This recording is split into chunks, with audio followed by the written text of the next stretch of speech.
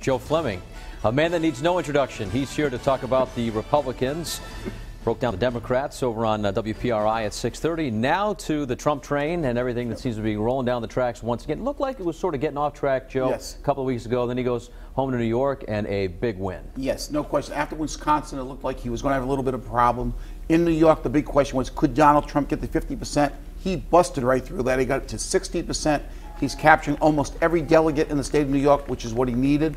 Now he's down to needing just 58% of the remaining delegates to clinch the nomination on the first ballot. Which it looks like all signs are that he will be able to do that. Now we're hearing calls from guys like Mitt Romney for either John Kasich or Ted Cruz to get out of the race to help get some of those votes piled up against Trump, because they're hurting each other. There's no question about that. I mean, next week, Trump's going into 5 Northeast states. He's probably going to do very well there again.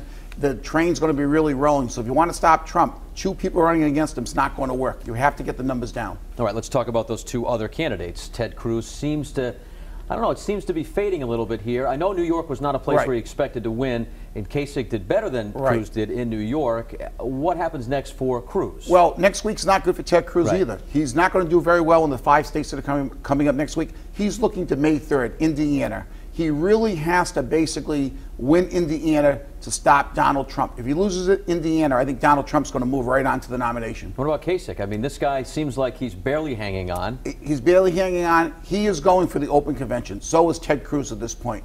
Neither one of them has enough delegates to win on the first ballot. They're both trying to deny Donald Trump the nomination on the first ballot, believing they would have a chance if they get it to an open convention. So that's why he's staying in the race. You have the Republican Party, and it's almost like Donald Trump is a Republican, but really is an independent, because he's sort of out on his own program, out on a limb. No one really wants to embrace him in the Republican Party. This is getting really strange as we get closer to the convention. It is getting strange. I think the Republicans have to come together very soon and embrace Donald Trump if he's going to be the nominee. If they keep fighting with Donald Trump, it's going to really make it easy for the Democrats to win the election come November. So they have to unite and unite quickly. Their convention in July, it's not that far away.